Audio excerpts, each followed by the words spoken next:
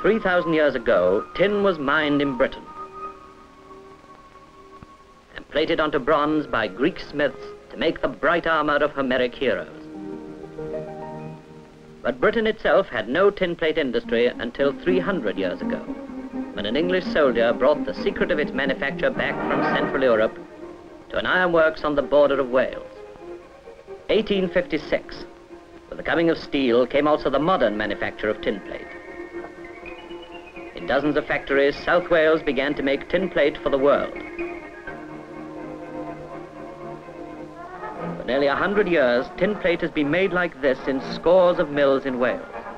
Hot from the furnace, the steel bars are rolled, caught, and rolled, and caught, 4 passes in all, and returned to the furnace.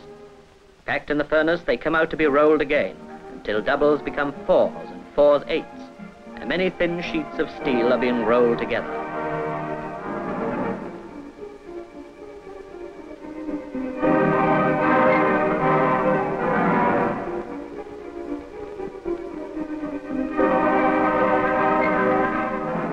Skilled work, fine work, but for all its speed, slow and costly. Because after all this rolling, finishing processes are many and complicated.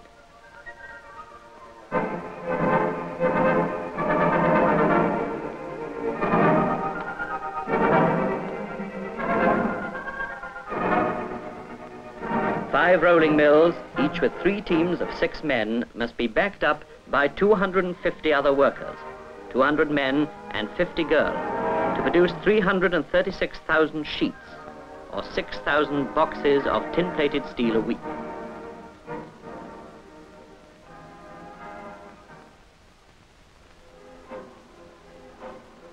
Since 1938, this mill at Ebbw Vale has been rolling out steel for tin plating as a continuous strip.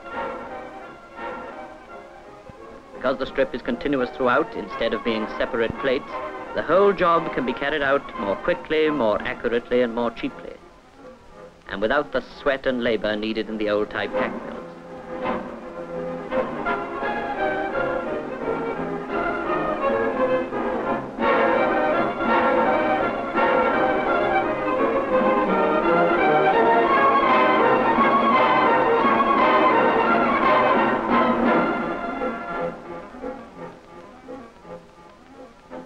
Ebbw Vale proved that new methods of making tin plate must in the end replace the old.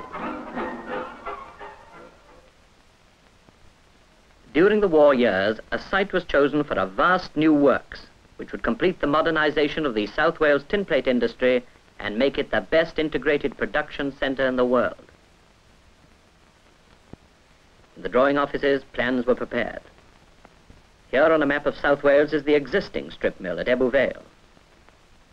Here around Swansea and Llanelli are most of the old pack mills. And here are the Port Talbot and Margam iron and steel works. The plan was to modernize and extend the Margam iron and steel works, raising the capacity of the blast furnaces to approximately 1 million tons of pig iron per year. To build alongside it on the Margam moors a completely new hot strip mill, which will produce about 1 million tons per year of hot strip.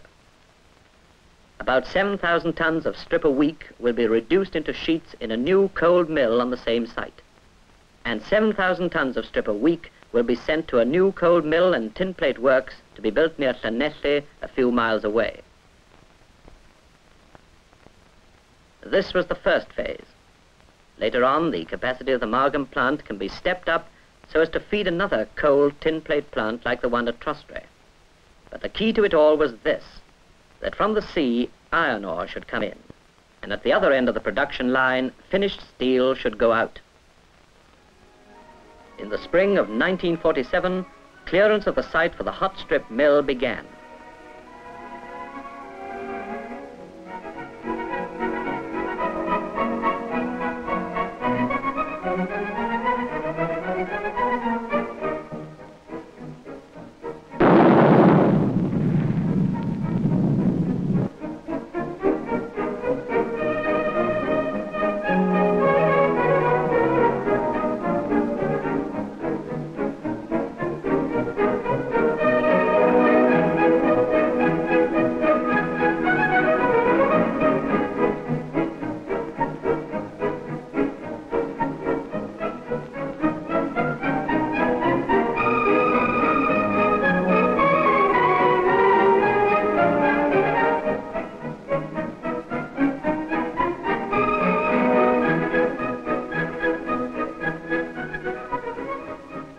new works, and with them the new integrated production of tin plate in South Wales, will not come into production until 1951.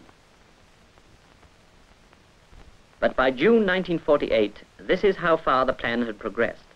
At the Margam iron and steel works, the harbour and ore transporter equipment were being extended to handle every hour 1,500 tons of iron ore. A new furnace, capable of making 5,000 tons of iron a week, had been built.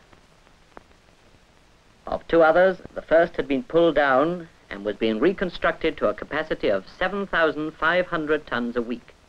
The site had been cleared for new coke ovens, which when completed will turn out an additional 1,500 tons of coke a day. New equipment for supplying limestone was already working.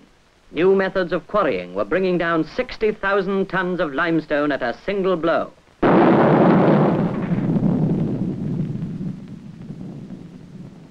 New rail tracks to deal with increased output and to form a link with the hot strip mill were well advanced. In the end, there will be 100 miles of them. The site of the hot strip mill, the Abbey Mill as it will be called, was looking like this. This will be the mould yard. It has been pushed ahead so that it can be used as an assembly shop for the giant crane girders in the melting shop. This will be the melting shop, which at first will have 8 and finally 12 200-ton steel furnaces. These will be the soaking pits, capable of handling steel ingots up to 20 tons in weight. Along here, for half a mile, the hot strip will run. This will be the cold reduction plant, with a capacity of 7,000 tons per week of steel sheet. Over at Llanelli, the site of the first of the new cold rolling mills and tin plate plants looked like this.